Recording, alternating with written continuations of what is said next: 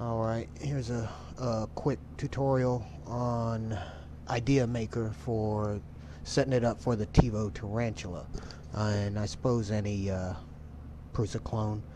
But once you download it and install it, you're going to want to add any file, any STL to the build plate here, and then go up here to printer, go down to printer settings, and we're going to add a printer right here.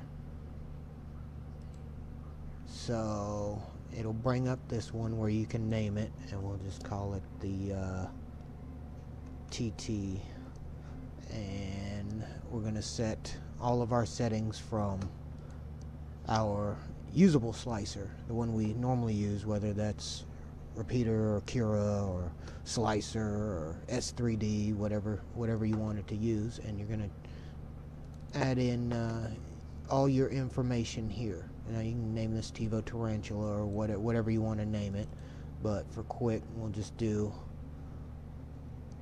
a quick run through, and I'm just going to put these at 200 just quick. If you have the large bed, input your information there, you know, and leave your E-steps here at 0. These can stay at 100. Both of these. We are using a heated bed if you have one. This is your offsets. Change your extruder count to if you have 1 or 2, and then to 175 PLA ABS. That doesn't really matter right now. And then once you hit OK, oh well, I already have one, we'll just name it T. Alright, now you have your bed width and everything set up here, and you can set the baud rate if you want it to connect. I haven't tried that yet for a direct connection. Maybe one of you guys can do it and tell me if it works. Okay, so once we have this, it's set up for the build plate. Now you're going to go up here and you're going to take the Idea printer F100. You'll select that, and you see it gives you 3 templates. I took the standard and just select it and export, and you're going to export this excuse me, this template to the desktop, so it's somewhere or anywhere easy to find. So we're going to export that and save it, and then close out. Make sure you're still on your printer. We named this test 1T, and then we will go to slice, which is this guy here, and of course it's not going to have a template because it wasn't designed for this. Now we're going to go over here to import, go to the desktop, we'll scroll down and find the template that we saved earlier, and you can rename it or not. Okay, now from once that's in here for this profile, you can go to edit,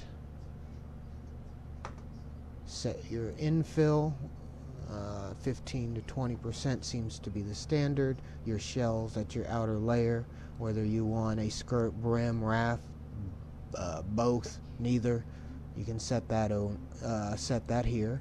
And any kind of support. Now support, you can leave it none for now, and I'll get to that in a minute.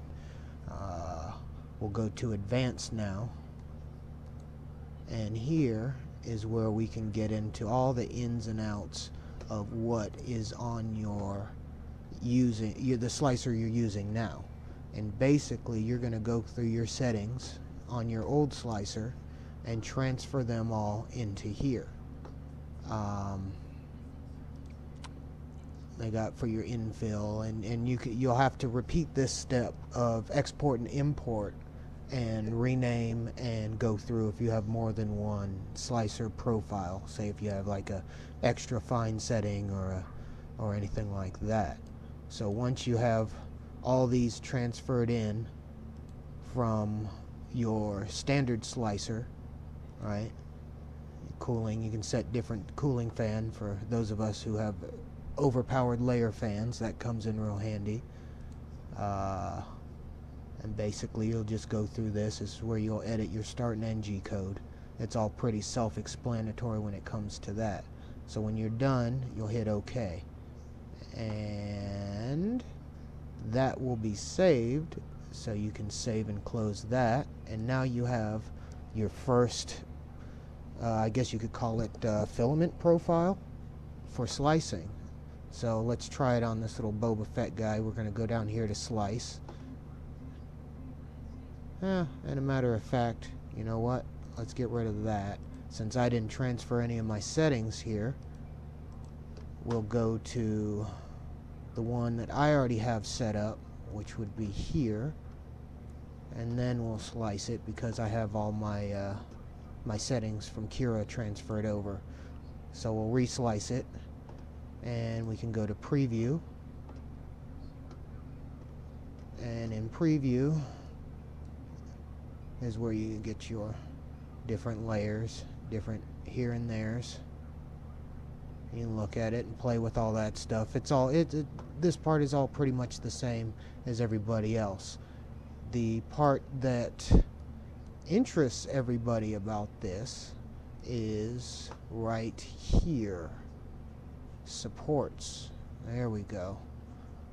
See, you click this little tab here and it brings up the sidebar. This is where you can set the pillar size, your overhang angle, whether you want it everywhere or touching the platform. And here's the big boy right here. The supports on this are vastly better than Slicer or Cura or really any of the other free ones, and the bonus being manual supports. So what you would do is click add, and it will add a support wherever this green bar shows. So if you wanted to say support his chin a little bit more, you just click left click there and add some more supports, and we'll go here and we'll get a couple right here, right? And it does it. You really want your support beams to overlap. When they overlap, the supports are connected. If you just have a single one standing in space, like say this guy, that support is probably going to fail. You would really want to come back in and fill that closed, and the slicer will take over depending on your support pattern and fill in that solid area. Now, if you wanted to remove supports, all you do is click here on remove, and you can select even the auto-generated supports and remove them individually. Now, I know with all these backs removed, this print would fail, but just let's say that's how I wanted it. I added the extra supports I needed. We'll add some for this little antenna up here because I know from printing this earlier that that antenna comes out a little wonky. So that's all you would have to do. Now that antenna is fully supported, go up to slice, select the profile we transferred our settings in from our previous slicer, and hit slice. And now here's where I said you can leave that on no supports. Because I changed it under the support tab up here earlier and put touching build plate supports and then added manual supports, it's asking me if I want to turn supports on. Well, I do, and that'll ask you every time you add supports to a project, but not force you to have them. Should you have a print that doesn't require supports, they won't be there. So I would just click yes. We'll go to the preview. We'll look at our layers here, and as you can see, we have the infill from our previous slicer, and you can see the supports being drawn. and see how each brick, when they connected before slicing, it adds supports all the way through where you have those those bricks or towers or what have you. So if everything there looks fine, we can close that, and then we can click export, and then you would save it as a G-code to whatever file you keep your G-codes in, or save it directly to your SD card ready for print. And that is about all it takes to get this up and running. Now, fine-tuning may be a little bit different than your traditional slicer. I've only been using it for about 2.5 weeks. I do find it's pretty solid, and the best part is, like I said, those manual supports right here, without having to shell out what is it now, $150 for S3D? Yeah, for a free program, it does pretty well. So I hope you found this helpful, and let me know what you think. All right, thanks guys.